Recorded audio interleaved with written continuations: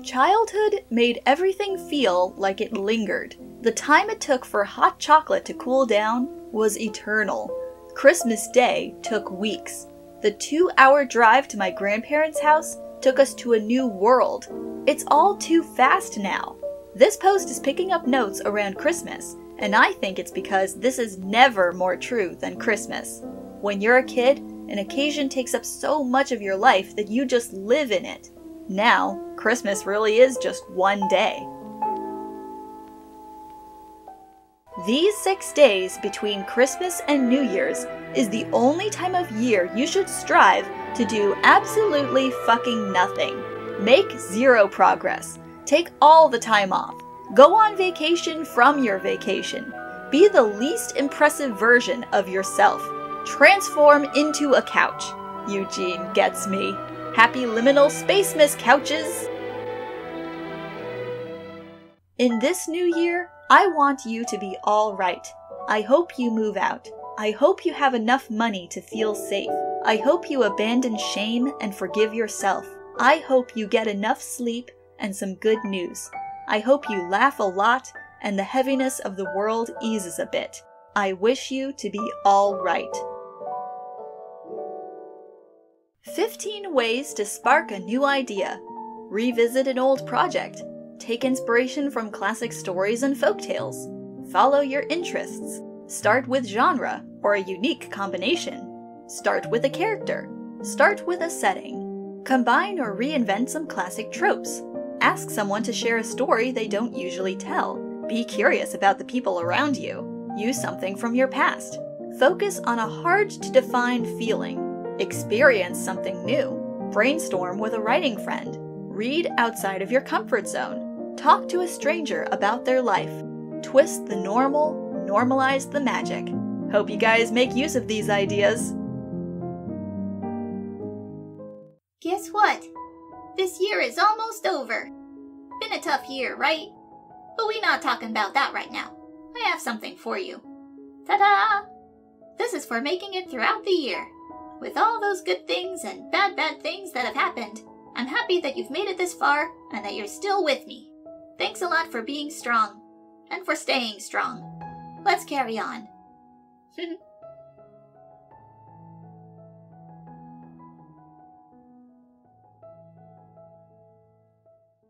I bought a bunch of bananas and I've caught Cleo staring at them every day since.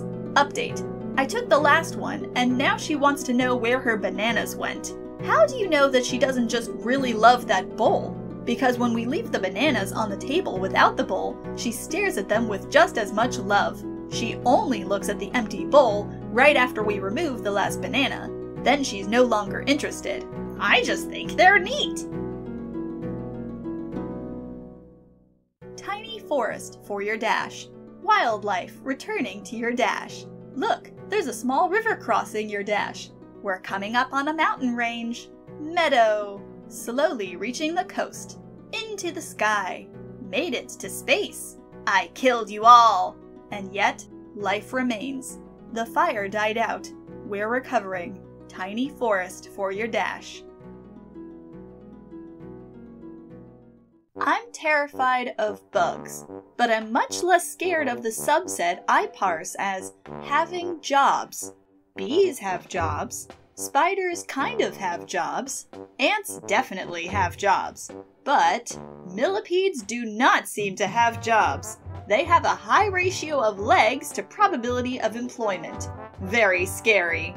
Millipedes are the cleanup crew and groundskeepers. They eat fungi, decaying vegetable matter, and occasional carrion, and so help recycle nutrients back into the soil. They are not able to bite humans. That would be centipedes, and are totally harmless and helpful. The extra legs are for extra hugs. Once again, the humble role of custodian is forgotten. The garbage man is important.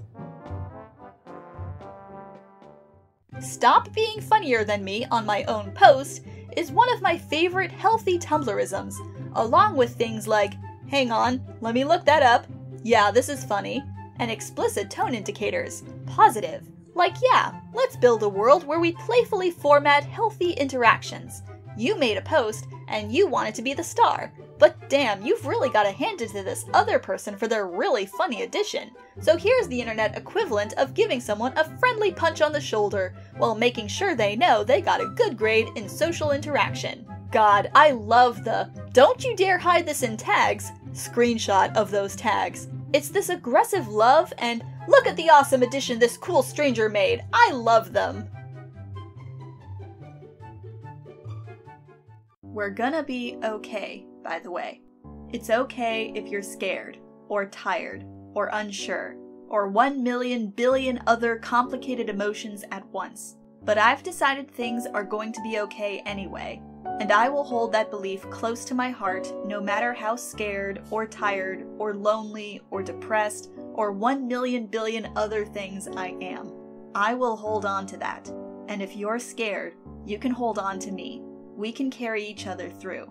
It'll be okay in the end. If it's not okay, it's not the end. Sorry for who posting in the year 2019, but the doctor is actually so named because he wrote and successfully defended a dissertation at an accredited university, whereas the master completed a 2-year graduate program in his chosen field, which points to the existence of a third, less advanced and less specialized counterpart, the bachelor. The bachelor is never seen in the show because he's still living with his parents on Gallifrey, listlessly applying for jobs and stress eating. I thought The Bachelor was being fought over by 12 women in a big house. Galaxy brain. The Bachelor TV show has featured the same man for every season, but he regenerates like the Doctor. Obsessed with the idea that the Bachelor is ritually killed at the end of every season.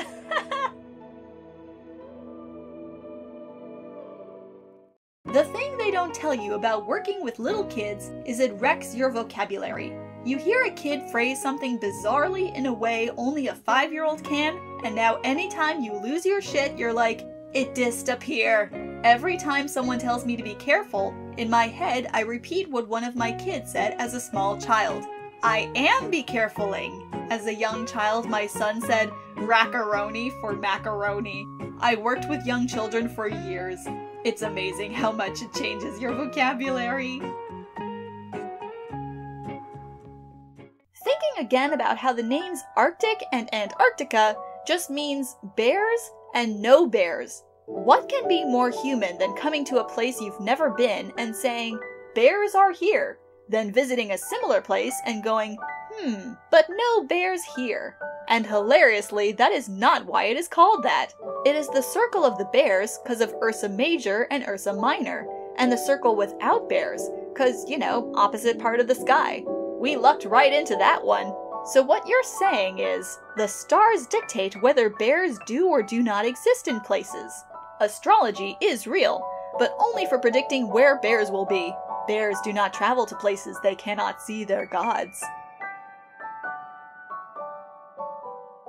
The default way for things to taste is good. We know this because tasty means something tastes good.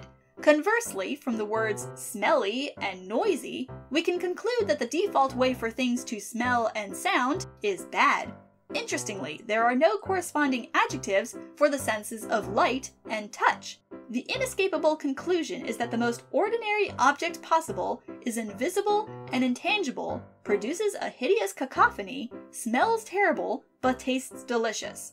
And yet this description matches no object or phenomenon known to science or human experience. So what the fuck? This is what ancient Greek philosophy is like. But what about the word touchy? Doesn't that relate to touch? I don't get it. I'm having creation ideas beyond my skill level. Do it anyway. I don't have good supplies. Do it with bad supplies then. I don't have free time. So do it slowly. Find the shortest, most direct route to your creation being realized and do whatever it takes to get there. Plus, you can revisit ideas as many times as you like, as frequently as you want to, so creating it now with your current skills, supplies, and time available is also not the be-all and end-all of that concept's execution. Do it anyway.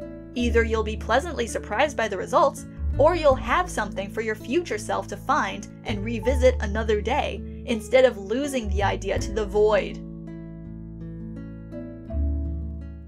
Now you see, I've watched enough cartoons to know that this square of the carpet is on a separate animation cell from the background, and therefore something funky will happen if I step on it.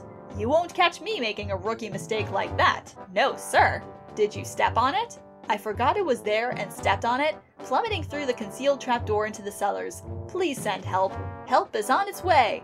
By the way, are the bricks all the same color? I can't see anything. It's pitch black down here. All that's visible is my eyes. Just make sure there isn't a second, more dangerous pair of eyes somewhere around yours. You're not drinking? No, I'm in recovery. No, I have a family history of alcoholism. No, I don't like the taste. No, I don't like how it makes me feel. No, I can't with my medication. No, I'm pregnant. No, it's against my religion. No, I'm not in a good headspace right now. No, do you have soda? None of your business. All of these are good and valid, especially that last one on the bottom. No, I just don't want to. You don't need a reason not to drink. No is a complete sentence for this, too. The older you get, the more you will realize that your friends are people who have made mistakes and bad decisions, and even just fucked up and hurt people. And obviously your boundaries with your friends are completely up to you. But you do need to recognize that if you cut off everyone who has done something wrong, you're going to end up with no friends. And you yourself will have also fucked up in your life, and not lived up to those impossible standards either. I found it's much more constructive to learn how to say, hey dude, that was massively fucked up of you. Because most people are really willing to say, yeah, it was. I need to work on it, or not do it again, or apologize and make things right, especially if they are hearing it from you as their friend.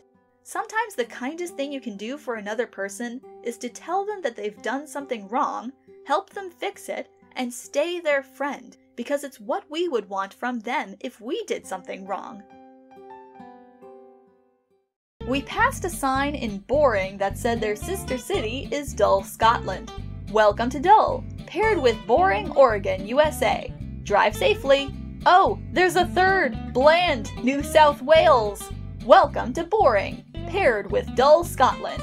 You are now entering Shire of Bland. 3 communities named Boring, Dull, and Bland have teamed up to form the League of Extraordinary Communities. Bland Shire Council, League of Extraordinary Communities. Bland, far from dull and boring. I'm sorry, but I just have to appreciate the wordplay on that last sign. It's brilliant. A room called the doll room that's full of dolls is mundane, but a room called the doll room that only has one doll in it? That's fresh. If a person shows you their doll room and it's full of dolls, they probably just like dolls, you know? It's normal. It's a hobby. But if they show you their doll room and it only has one doll, something's going on with that one doll. Room called the doll room and there's a mirror and nothing else. The door closes. Ooh.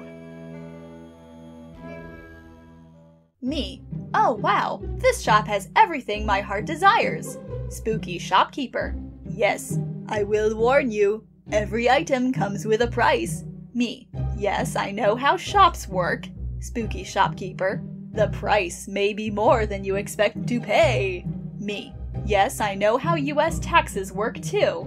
Shopkeeper, increasingly exasperated. I'm trying to tell you that I'm evil and offering these wares with no regard for the harm they will do. Me, also increasingly exasperated. I know what capitalism is too, goddammit. This is one of my favorite posts. This feels like a Gravity Falls ep. That's because it is, broski. I must warn you, these statues come at a terrible price. $20? I'll just take them when you're not looking.